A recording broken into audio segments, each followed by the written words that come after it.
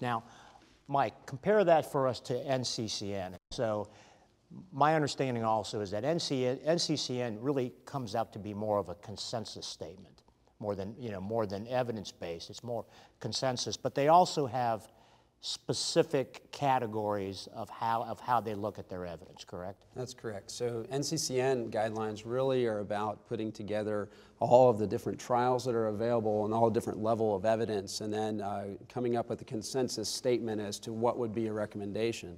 For those in which there are multinational, multi-institutional randomized controlled trials, which would be the highest level of evidence, there is oftentimes uniform consensus. And so that would be their level 1 category of evidence. Whereas where you have a 2A and 2B, the difference here is just the amount of evidence, maybe smaller studies. But in their opinion, it may or may not be the best treatment. And then level 3, of course, there's really diffuse opinion. No one knows what to do in those particular situations. For at least the prostate cancer guidelines, it's an advanced setting. All of the data is at least 2A, which means there's a uniform consensus on it as far as being appropriate. But there's several categories, of course, that we'll go through later in terms of multiple randomized controlled trials giving level 1 evidence for using specific treatments in specific situations. So Ken, so the NCCN, their guidelines really for a lot of people are much simpler to use. I think we have heard some dissenting statements that people, what they don't necessarily like about the AUA guidelines is having to pigeonhole into these 6 index patients. So how does NCCN lay theirs out? You know, we tend to use NCCN a little bit more. I mean, I think the AUA guidelines were excellent, but you're right, there's kind of a pigeonholing that goes through with that.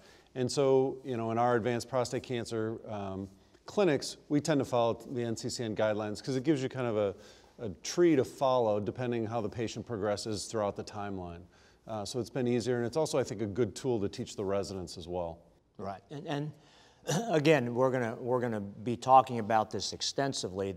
I think a lot of people especially in large community practices and independent practices, what they like is the bifurcation nature, if you will, of how NCCN says you either have M0, M1, you do this. You're either symptomatic or asymptomatic, and you do this. So, Dr. Cheatham, so at Winthrop, because again, I think the academic institutions and integrated systems function a little bit differently, do you guys have a particular preference in terms of AUA versus NCCN?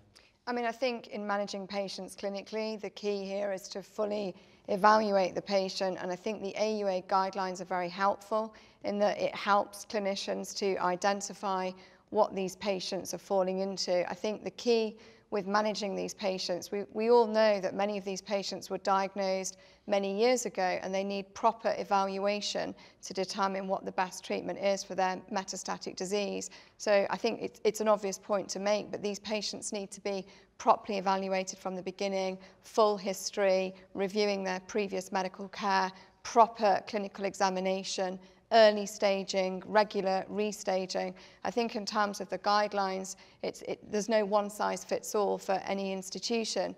I think it's important to have good collaboration, both with urologists and medical oncologists. I personally find the AUA guidelines helpful to remember to think about whether the patient is symptomatic or asymptomatic, whether they've had docetaxel before or not, and also to assess the patient's performance status.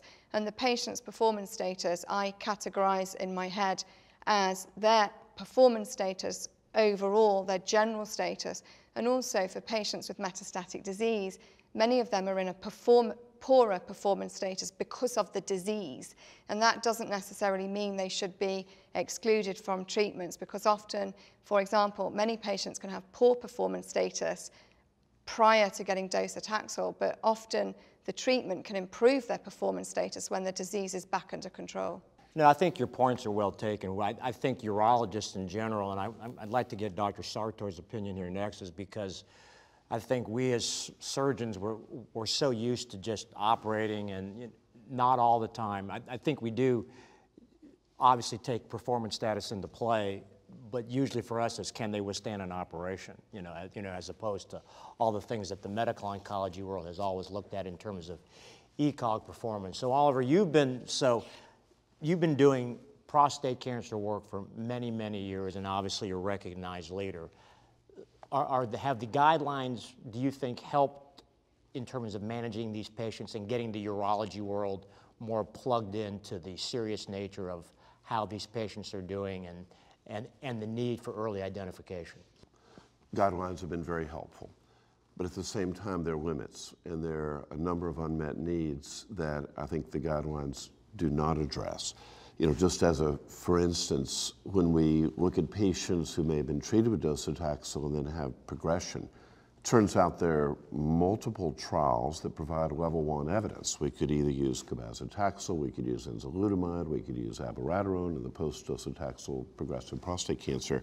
So the guidelines, although really terrific and able to kind of pigeonhole the disease states that people are in, are nevertheless pretty limiting, and the reason, of course, is we simply don't have all the data that we need.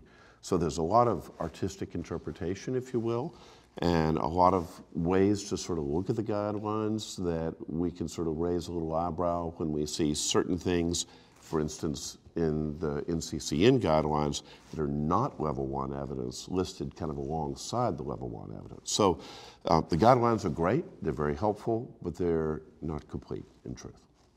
So when you work with your fellows, I mean, I'm assuming that basically it is really, this is how it should be done, and understanding these unmet needs, understanding the limitations, I think is very important. I think that's really the thing that's probably missing in the urology training programs, is that the urology residents and fellows aren't really getting exposed to these guidelines because of the sort of segregation, if you will, in the academic centers. Do you have urology residents or fellows that work jointly in your advanced clinics? We have a multidisciplinary clinic, and I'm actually in the urology clinic along with the fellows and residents there.